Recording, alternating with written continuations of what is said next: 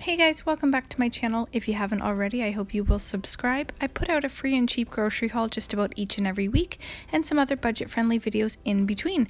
Just like this one here today, it's all about the Driscoll'S Consumer Advisory Panel and how you can save on all types of berries by that brand just by giving them a little bit of feedback. They give you some great coupons. So to get started, I will leave a link below to the Driscoll'S website, but once you get there, at the very bottom, if you scroll down, there's a section labeled Consumer Advisory Panel. When you click on that, it will indicate to become a member and about what the rewards are. So you can click at the bottom, sign me up, and then you'll just have to fill in your regular personal information that you would for any rewards program. But the good thing about them is when you complete a survey, you will get a 50-cent coupon. Now, the more surveys you do, the more savings there is. So there's the silver member, bumps you up once you're doing your 5th survey to 75-cent coupons.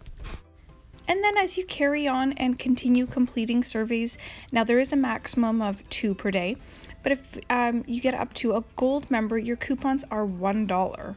So the types of questions they ask are like what kind of berry you're evaluating, and they tell you to put the 16-digit code from the bottom of the clamshell. So they even show on their website what it exactly is, so you know. Now they'll ask different statements like how you bought your berries and where, what retailer did you go to, and it'll list, anything from Food Basics to Zehrs. They ask about how satisfied you were with things about the size and the shape, the sweetness, the tartness, the aroma. So many particular questions, but really, if you think about it, these are things that you like and dislike about berries. So then they'll give you a little thank you for your time and let you know that they are sending you your coupon. So if you go to your email, open it up. Now I am only still a panel member because I actually forgot about this program for some time, and when I got my berries the other day, I thought, why am I not doing this? So I thought I would share it with you.